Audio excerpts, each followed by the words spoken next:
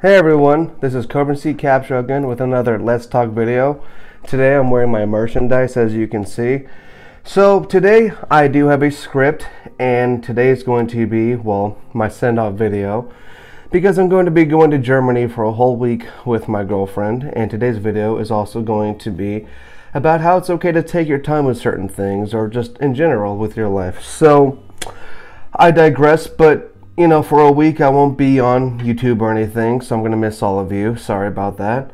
So today's topic is why it's okay to take your time with things. So if you ever think you can't do something, well, maybe that's because you want instant results, but you have to be willing to put the work towards what you want. Think about this. Who's your favorite athlete?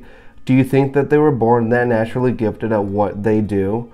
No, but I can say that maybe their anatomy may have helped, especially if the sport is their profession and it plays to how their body type is. For example, a tall man might play basketball, or a shorter but bigger and stronger guy might lift professionally, etc.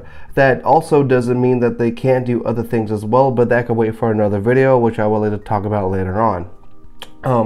So some personal examples from me would be being good at marketing and advertising, especially when it comes to marketing myself. So I was never good at what I'm good at today without the training that my investor put me through while I was his administrative assistant for those 3 years. And I used to be horrible at being on camera, and I'm not perfect, but I would definitely say I've improved a lot, and I hope you all think so as well.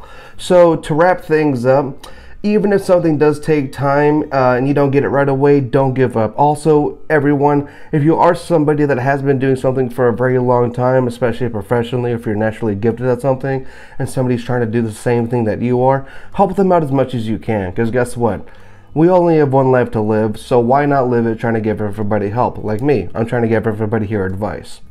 So anyway, I love all of you, and I'll see you all when I get back from Germany with my next Let's Talk video. See you guys later.